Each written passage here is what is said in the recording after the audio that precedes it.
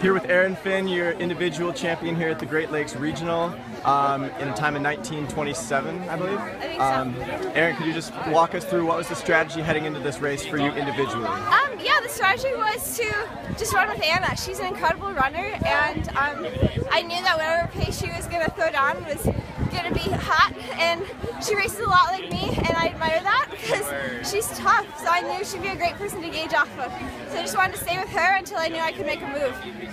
Sure, and you were 5th here last year, probably a little more conservative team running last year, but you know, obviously the plan was for you to go out up front, and you know, how did your teammates, what was the strategy for them today? The strategy was kind of same as it was at Big Tons as a team. It was to just be smart tactically. It's different for each girl, and to earn it. You know, nothing this season we've taken for granted, and every meet we go into, we want to earn what we do. So I'll win with the mindset we got to earn it. Absolutely. And then heading into the next week, obviously you've got big individual goals. You know, you've been there before.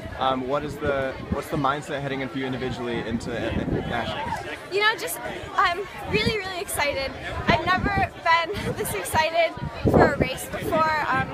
Really trying to calm myself and not get excited too early.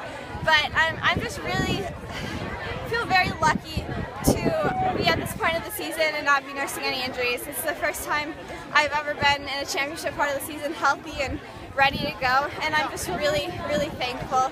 And it's crazy how, a stress fracture that blocks you out of any Olympic dreams can prevent new dreams can sprout. I'm so thankful, and thanking my lucky stars and God every day.